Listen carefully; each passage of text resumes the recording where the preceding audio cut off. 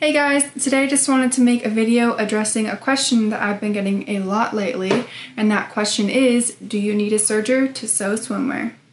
In most of my videos I've been using a serger, as you guys have probably seen, but I know that it's kind of an extra machine that you don't necessarily have on hand, plus they can get expensive and they take up space and there's just a whole bunch of other factors. So I just wanted to make a video addressing that question to see whether or not a serger is actually right for you.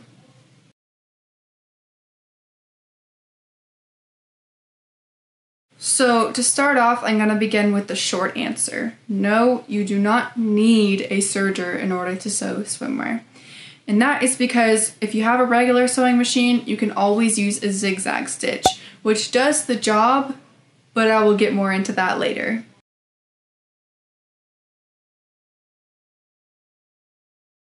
What makes swimwear unique to most other garments when sewing is that swimwear requires a lot of stretching. It hugs you really close to your body and it needs to be able to move as your body moves. Because of that, you do need a stitch that's going to stretch really well. And although a zigzag stitch does do the job just fine, the longer answer is that a serger is so much better for swimwear. Not only is a serger quicker and cleaner, but it's also able to make a 4-thread overlock, which is a stitch that has 4 different threads and it stretches very well. Sergers not only sew the fabric together, but they also clean up the edges at the same time, which leaves more room for error and it also gives it a professional finish.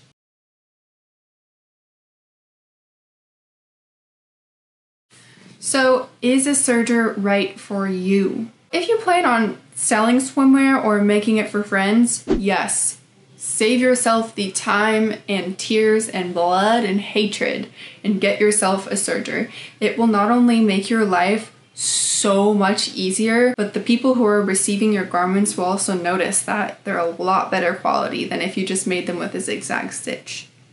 Sergers simply just have a better quality of stitch. So they're great for professionals and if you plan on sewing a lot.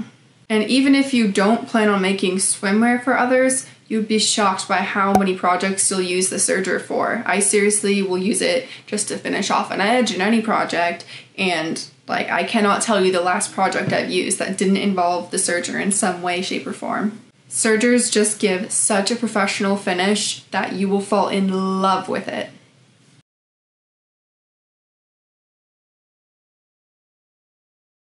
Now, on the other hand, if you plan on making swimwear kind of here and there, it's not really something you're into, you just want to try it out, or you just want to save money before a vacation or something, then you can get by with a zigzag stitch. There's definitely nothing technically wrong with it. It's just, in terms of quality, you can either be here or you can be way up there. So get a serger if you can, but if you can't, don't stress.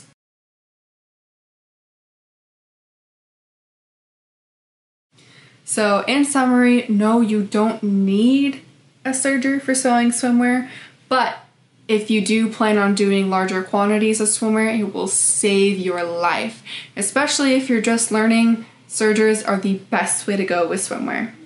Be prepared to spend anywhere from $200 and up on a machine, and there's a little bit of a learning curve, so it might take you a couple of weeks to get used to the machine. But I can say it with full confidence, if you are a seamstress or you enjoy sewing, a serger will change your life and you will not regret the purchase.